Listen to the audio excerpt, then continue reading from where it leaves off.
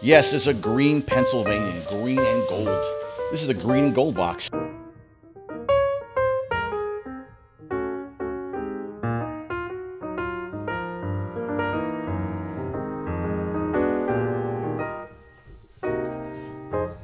Hey everybody, thanks for joining another episode of What's in the Box. As you can tell, we have a big one today, and this one is very, very heavy. Not sure what's in here, but it's a heavy box, so let's get started.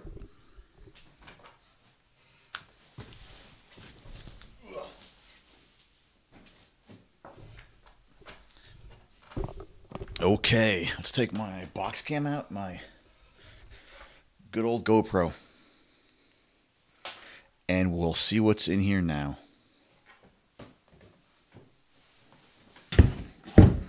Okay.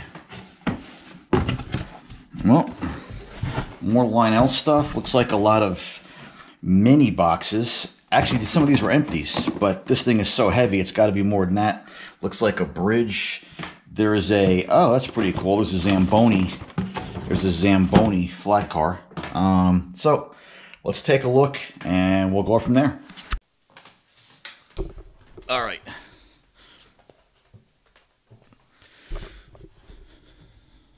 Let's push this back, push that over there. Okay, here we go. So we have quite a few of these empty boxes. I guess what happened was my dad just collected boxes or had boxes because obviously if we had the piece, they'd be in here. So these are just empties. So it's a 6257 caboose box. So this is like probably a, looks like a post-war box from 45 to 60, whatever it was, 62, 63. I have to look at the dates. Looks like a post-war box. This one as well looks like a post-war box. This one doesn't say what it's supposed to be on the side. Let me just close this up. Again, another empty box.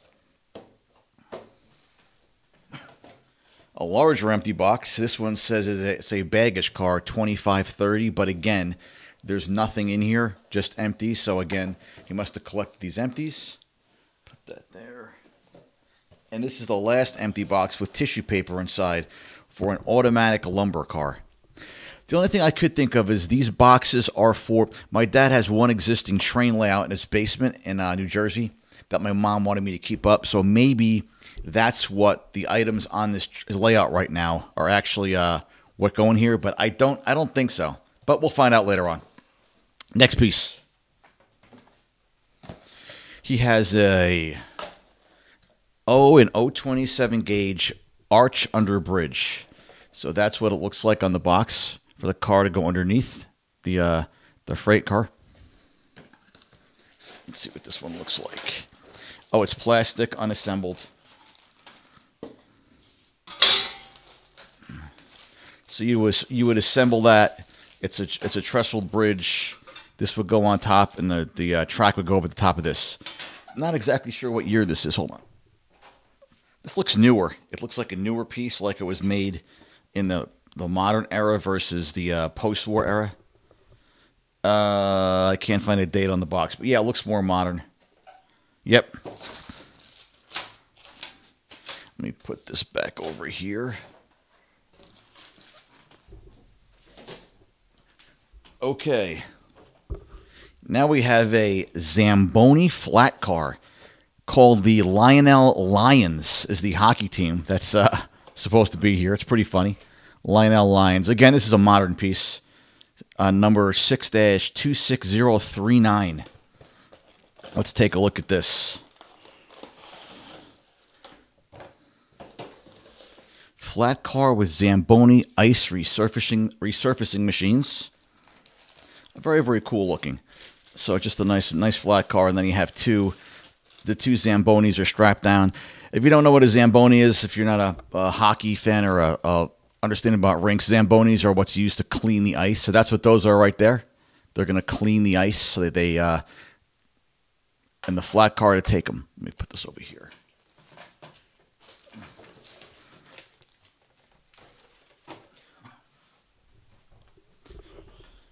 Okay, another empty box for a tank car. This should be the last empty box. Let's go to the box cam and take a look real quick to see what's left in there. Yeah, now we have larger boxes. They all have items in them. That's why they're so heavy at the bottom and it was light at the top. So let's start getting into these. Put the can back over here.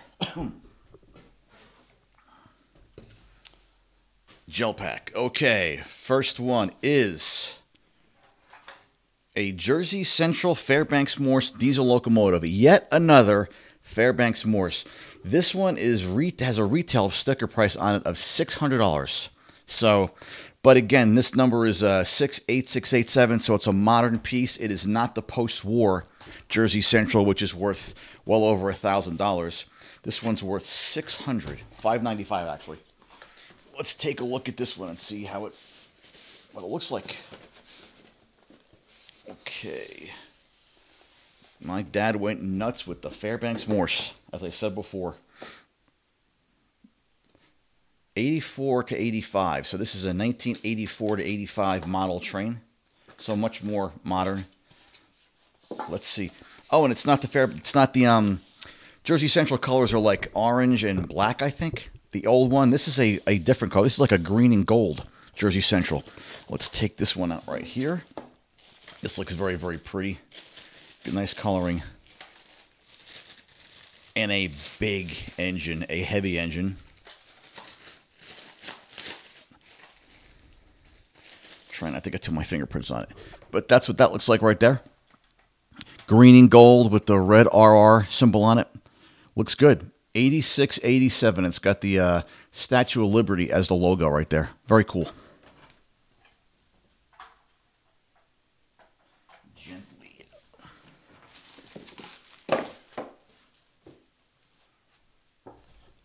Okay, next one. I'm going to guess this is also Jersey Central, Fairbanks-Morse. Yes, this is the Southern Fairbanks-Morse. Very dusty on top. Another modern era piece. This, I think, is 7. We had 7 in one box, 2 in the other box. Is 9, 10. This is the 11th Fairbanks-Morse, both post-war and modern. Modern is the post-General Mills era, I'm calling it, but I have to go back. General Mills? General Mills. This is supposed to be a Southern. Southerns are green. The Southern F-3 is green. I'm not sure what color this one is. We'll have a look and see. Oh, that was the truck, not the top. I didn't damage anything. And yes, the green Southern. I love this color scheme. Look at the green and gold on this. There's an F-3 too. As you know, the F-3s from the 1950s were all green and gold. But look at that color pattern with the silver white in the bottom. Very, very beautiful engine, right? Another Fairbanks-Morse. Let me put it back over here. Number 8301.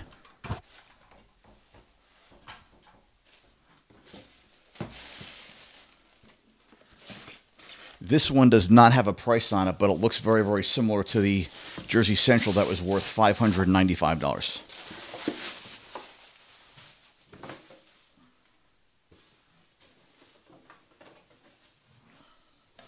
Worth meaning that's what the price tag on the box was. Not necessarily what my dad paid for it, but what the price tag says. Okay, next box. Another one, huge. Pennsylvania Fairbanks-Morse, another one, Trainmaster. And this says 18307. Let's take a look.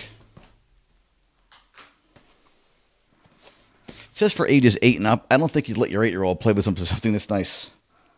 Let's see.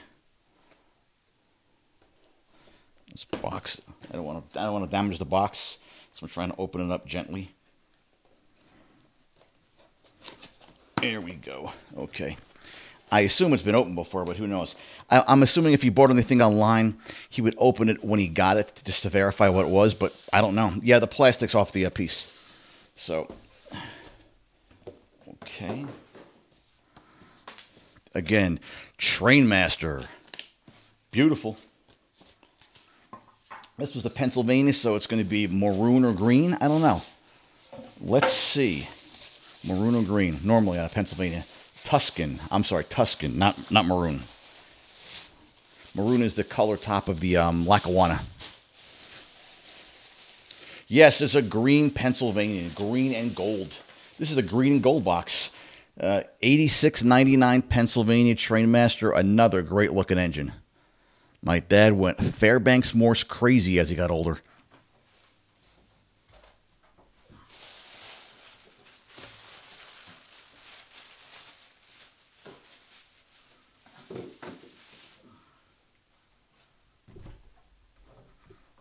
Okay, next one. This one is lighter. It says Santa Fe F-3 unit. Let's take a look. Oh, oof, that was close. Dusty top. F-3A. Depart with your train of thought. Nice.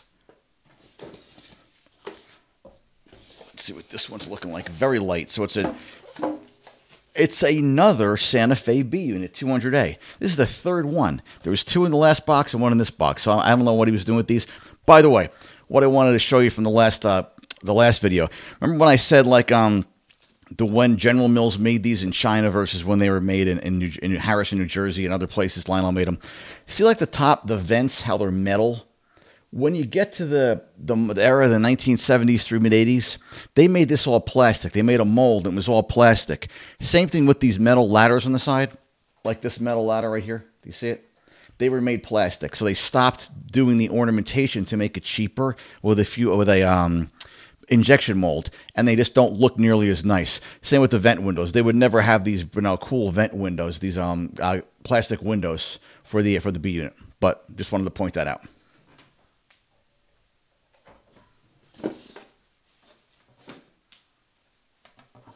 Okay. This is an arch under bridge for $17. The box is sealed. The box is sealed. I'm not even going to open it. This is the same as the other bridge I had, so instead of opening this one as well, as keep it closed. But it's the same thing. It's never been opened. It's a sealed box. And it's listed at $17 right there. I am going to take the box cam once again and go back and show you what we have left. So we have some big boxes and one more. It looks like 3 left. 2 smaller ones on top of a large one. Let's see what's in here.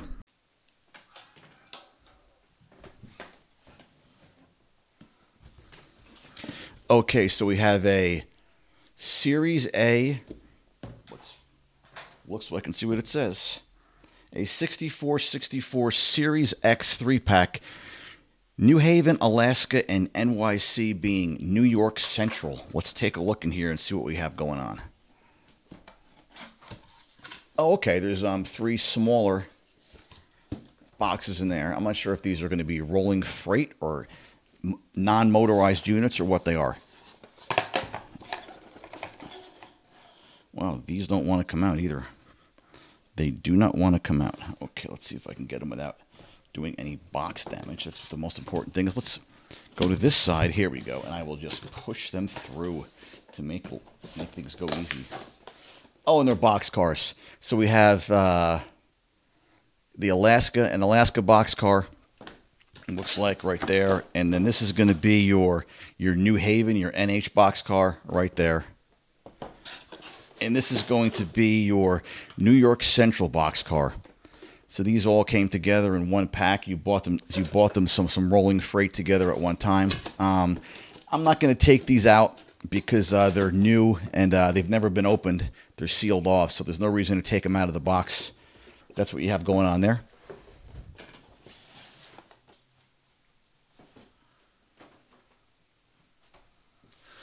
And then we have one more box of the same. So again, this is the same thing. I don't know. This one is Rio Grande, Santa Fe, and New Haven, listed at $114.95.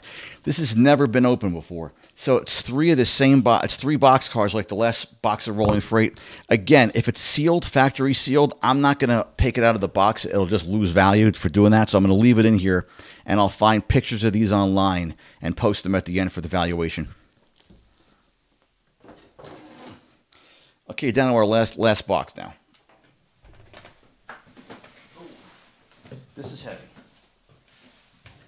This is very heavy. And it's kind of beat up, the boxes. Santa Fe F-3 diesels. Okay, this is going to be pretty cool. This is the F-3.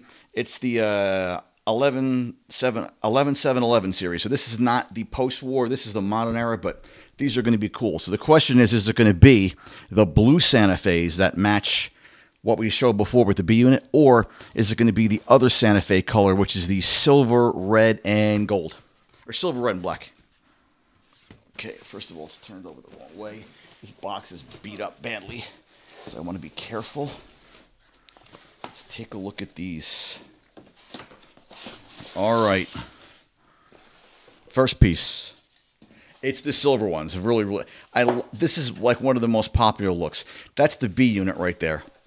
And again, this is not post-war, it's modern, but it's still pretty cool. That's what the B unit looks like with the silver, red, and black. I'll put this here. That's the B, so I know which goes where. B unit. The next one is the A unit.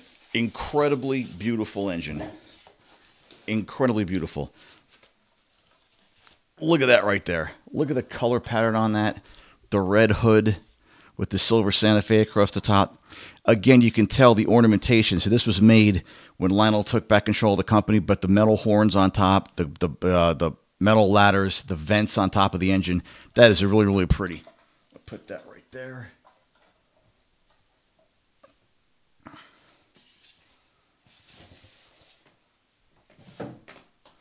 And the last piece.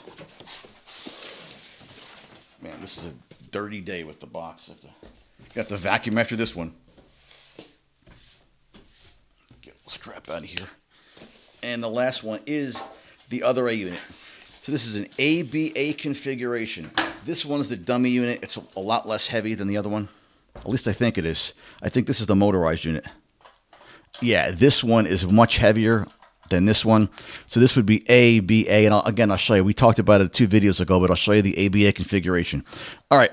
So now I'm going to lay these out all so you can see everything that's in this box. And then we'll go to the valuing portion of the show. Okay, so here we go. We're going to have to value on this one. We have the Jersey Central Fairbanks-Morse, beautiful looking engine. We have a Santa Fe B unit again that doesn't do anything, but I think it's got the whistle in there, the horn in there. I have to look and see on that when I do the research. We have a Southern Fairbanks-Morse, beautiful engine, and it's Pennsylvania, which has really got a cool green color with the gold lettering. And then we have, of course, the ABA Santa Fe. Not the post-war era. This is the modern era, but it's still a great-looking engine with the silver, black, and red. That's it. I'm going to value it now and go through the whole thing. Thank you very much for watching.